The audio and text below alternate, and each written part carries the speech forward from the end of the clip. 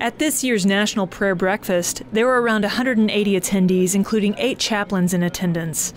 The guest speaker for this year's prayer breakfast was Colonel Daniel Gall, the Vicenza Health Center commander, who gave a 3-part lecture on our purpose for existing, which teaches resiliency and supports spiritual fitness. The title of the speech was, "Why Do We Exist?" And the first theme is we exist to know, love, and serve God, neighbor, and self. The second theme was perfection. And then the third theme was the assessment, assessing yourself at the end of each day on how you know, love, and serve your God, your neighbor, yourself, by striving for that perfection. Many of the prayer breakfast participants benefited from Colonel Gall's lecture. And I must say that Colonel Gall came with such enthusiasm and just to remind us about our service and our love to our country and our families.